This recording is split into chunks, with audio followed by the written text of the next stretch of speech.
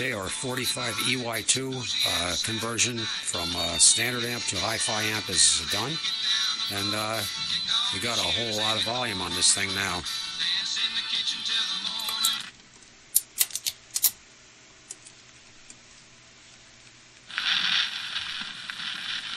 Oops.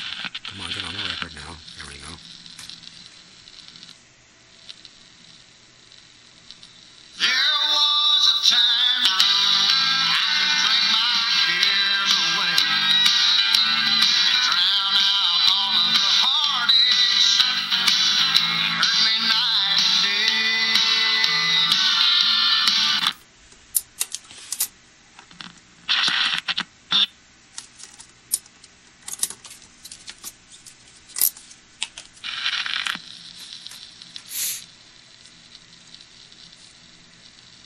Little goof up there.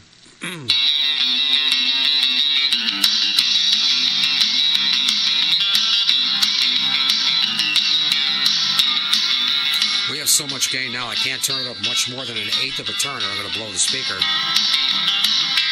way down yonder on the Chattahoochee, it gets hotter than a hoochie coochie.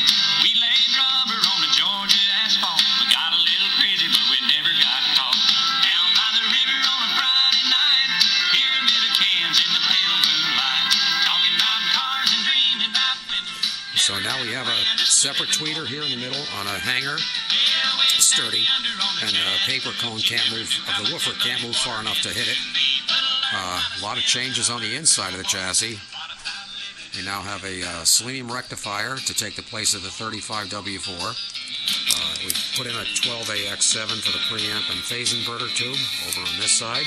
And all the parts are new here. And you can see from the top, it looks the same as it did when it was a standard 45 EY2. It's just now you have a 50C5 here, 50C5 over here, and a 12AX7. And came out good. I did use a push-pull output transformer. The other system did work, but I didn't have quite the sound I wanted, so I went for a regular transformer. It cost about $10 more to do it that way. But anyway, so there it is, the 45 EY2 remade.